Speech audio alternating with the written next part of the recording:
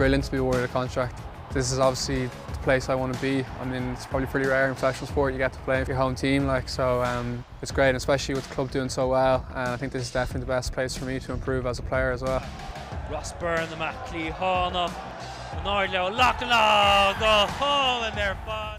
I suppose when you're younger in the academy, you're kind of just waiting for your chance, and you don't really think it's going to come in your first year, kind of. And then this year I've got lucky enough, I've got a good few chances, and I've taken them pretty well. So yeah, it's obviously brilliant to be playing with lads who are so experienced. The transition probably isn't as big as it would be because you are training with each other the whole time, so that definitely makes everything a lot easier.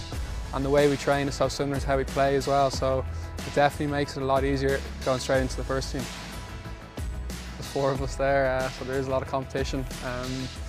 But I suppose it makes you a better player, because if you sit back and if you're not playing well, someone else is just going to come in and take your place.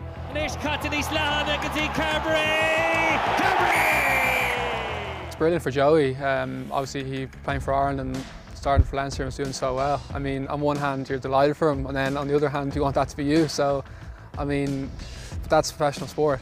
I was lucky enough. I mean, there was injuries, and I just got lucky. I got a chance, so that's just the way it goes. And thankfully, I took my chance well. You didn't hear Leg Ross Byrne needed in the Frista. I'd probably say I'm a pretty strong game manager. I'd back myself as a pretty good distributor and a kicking 10 as well. I mean, I'd like to think I'm pretty calm and composed in pressurised situations anyway. People would say I'm a bit too calm at times, maybe. But yeah, I suppose in big games in the past, I've generally played pretty well, and I'd consider myself to be able to step up in those big games. And now it's Ross Byrne looking into that corner, and the judgment is absolutely top drawer.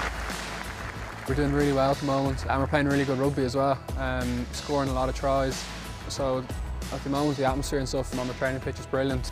Everyone just wants to be playing, really, which probably makes training even more competitive. So you just have to keep improving, and you can't sit back at all.